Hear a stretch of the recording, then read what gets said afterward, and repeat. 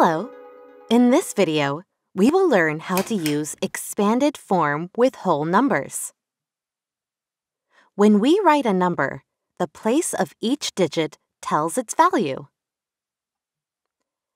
A 6 in the ones place has a different value than a 6 in the hundreds place. Expanded form helps us understand place value. To write this number in expanded form, first, we will put it in a place value chart. We can see the placement of the 3 means its value is 300. The 9 is in the tens place, so its value is 90. And the 7 is in the ones place, with a value of 7. Expanded form shows the sum of the values of each digit.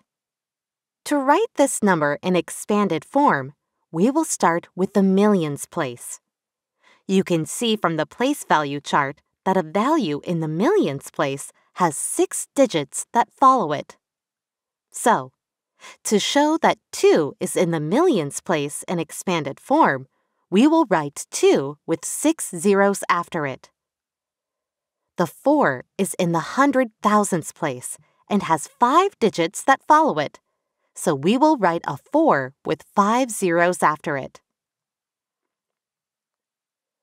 By writing a number in expanded form, we can see how the position of the digit changes its value. And that's how you use expanded form with whole numbers.